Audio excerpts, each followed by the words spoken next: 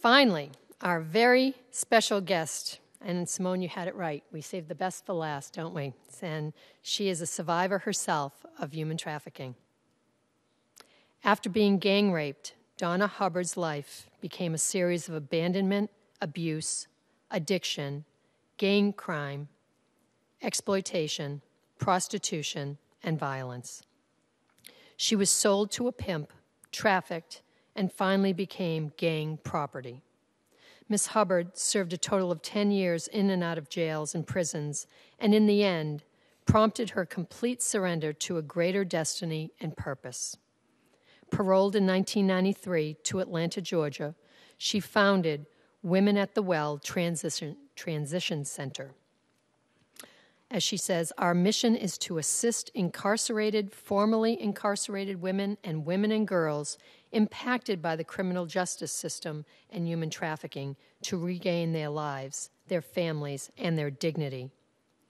Women at the Well Transition Center provides training, counseling, and direct services to formerly incarcerated women and girls, including street intervention with trafficked girls and women, relapse prevention, treatment job training, and employment readiness.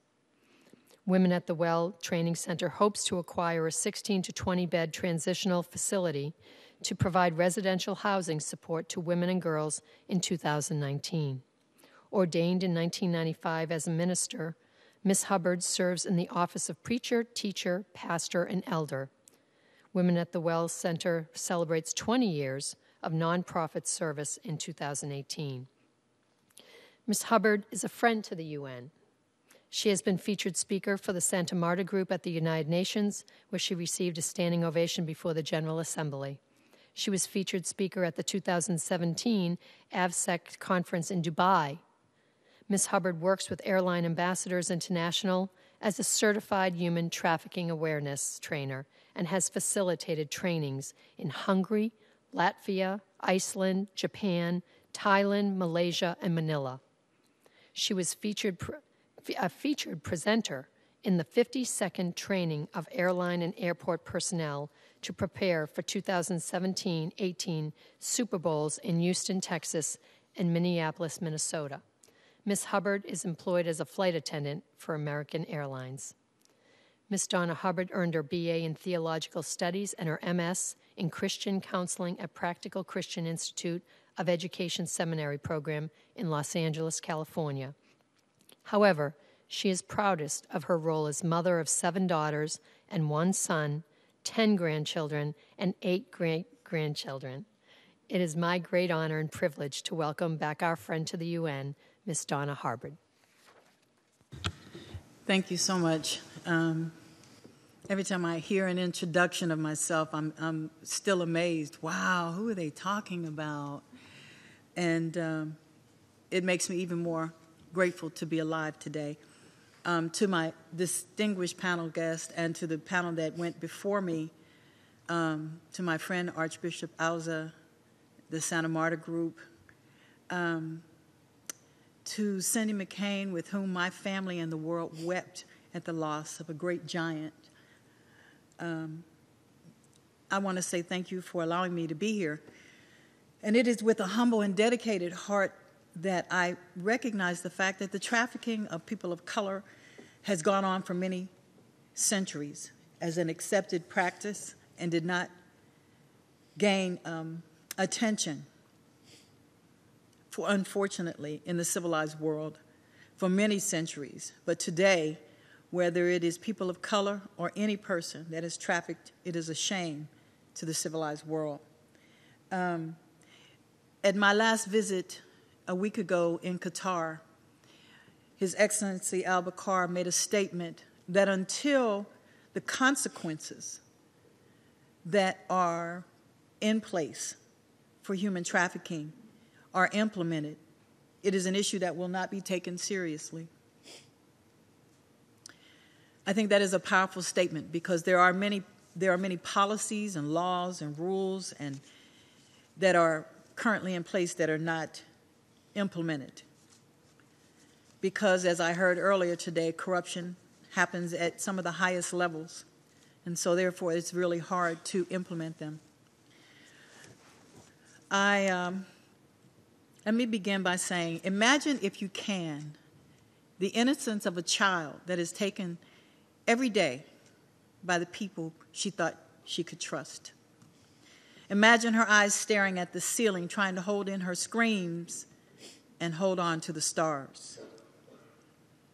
Imagine a man whose only motivation is to provide a better life for his family, and this man makes a decision to leave for a while in order to make his family's dreams come true, only to quickly find out that his sacrifice has little or no payoff, and he wonders if his fingers or his feet will ever heal, and he longs for a meal that will stop his stomach pains. And if you still feel detached, imagine a young mother who is full of potential from a loving family, but whose life has already faced rejection and disappointment. She only hopes to one day find true love. She has a great job and a life of promise. And when she thinks she has found that someone that makes her feel like a princess, she wakes up in a daze to being raped and violated over and over again. And maybe you can't imagine those things. But when I woke up after being raped repeatedly that night, I was full of shame and guilt, and I ran in desperation because desperate people do desperate things. I found myself in the grip of a pimp who sold me to a gang. And when you think of gangs, we think of weapons and we think of drugs, but do we ever think of where they got the money to purchase those items? It's called upgrading when you have a product in demand. Knowing my guilt and my shame would keep me paralyzed, my traffickers did not count on my desperation to save my children, leading me from enslavement to incarceration. But I found that as my only way out. For the 40 million men, women, and children who are still enslaved, not only by the traffickers, but by their guilt and shame and by the social stigmas that go along with being survivors. And yet I found the strength to find my way to freedom while I was yet in prison because it was my only way out.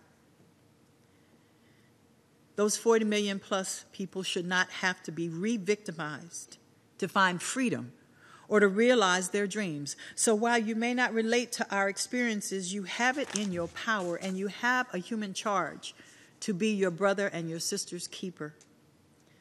In examining the challenges, look deeper into what can be imagined, what can be accomplished, who can make a difference. Know that the rescue and redemption must be done not just for us, but by us and with us. We not only need to be rescued, but we need to be restored emotionally, psychologically, and socially. We must be advocates for the employment, the establishment, and the engagement of survivors. And finally, we must create oversight to ensure that the monies that are raised are actually inclusive of agencies that provide direct services and support to survivors. Finally, each of us will one day end up facing our Maker one day. And on our headstone will be a date that we entered this world and a date we left this world, neither one of which we have very much to do with. But it's with that dash in the middle that we get a chance to make a difference. My method of healing includes Woman at the Well Transition Center, where we have served over 6,000 women and girls and men and been able to make a difference in their lives, giving them a chance to have a second chance without the stigma or the stereotypes that we live with every day. My way of healing also includes being a part of Airline Ambassadors International, which has given my voice a global platform to be able to really put a face to what all of us are gathered in this room about. Because we think it happens somewhere else and it happens to someone else. It happens right here. I was not kidnapped. But human trafficking, it happens by force, fraud, or coercion. And when I was told either I did what I was told to do or they would take one of my daughters to do it, I would have done anything to protect my children. My way of healing is also being a very, very proud flight attendant for American Airlines, who saw me and not just my circumstances or my background, and gave me an opportunity to be the eyes in the skies. I think there are very important steps that have to be taken moving forward today, and I hope that you will hear me not just in the emotion of my plea, but also in the experience and in the expertise of my travels and my advocacy and my passion. Fund NGOs that directly engage survivors at a grassroots level, and I've heard it talked about. But there are agencies that have been on the ground doing work with women and girls on the street and men and our transgender individuals and our LGBTQ population. We started on the streets 10 years ago providing condoms in an envelope from 10 at night till 4 in the morning to trafficked and prostituted girls, men, boys, and women. It wasn't easy, but it gave me one option, because as a member of the clergy, I was told I was promoting their behavior. And my answer to them was, either I give them an opportunity to stay alive another day to make a healthy decision, or I'll just do their funeral. And I chose to give them that information. So I think it's important to fund NGOs and really take a look at the NGOs that are doing the work on the ground every day. Second, I want to continue to press the implementation of the ICAO Circular 352, and which was partnered with by UNODC for training first responders, flight crew members, and law enforcement on how to recognize and report human trafficking. Most people don't report because either we don't want to be wrong or we don't want to get involved. And what I want everyone to understand that we leave the prosecution up to the authorities, but it's recognizing it and reporting it that saves lives. And finally, the last thing I want to talk about is stopping the re-victimization of victims through the criminal court process, which makes it difficult for survivors like myself to find employment, housing, and opportunities. I have to say thank you once again to God who gave me my life. And I often wonder, why me? And I think about the story about Moses when he took his people out of captivity and into a desert where they were bitten by a serpent. And he didn't know what to do with all these sick people. And he was told, take that same serpent that bit them, hold it up on a staff, let the people look upon it so that they can be healed. And I believe that people need to see that we can and are everyday people. We're your sisters, your nieces, your nephews. We're your child's classmate. We're the girl down the street who struggles with young children as a single mother and makes desperate decisions. But each one of you are here for a reason. It wasn't coincidence today that any one of you was here. It's not coincidence that I got a chance to sit next to a great woman, Cindy McCain. I want to say thank you for being willing to do something, because the worst thing you can do is nothing, and the best thing you can do is something. Thank you.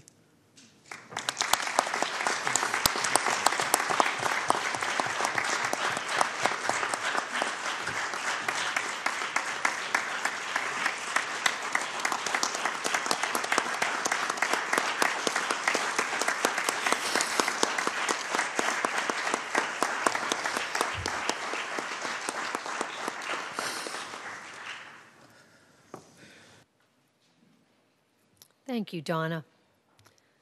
You are a blessing for so many, not just us, but so many in the world. Thank you.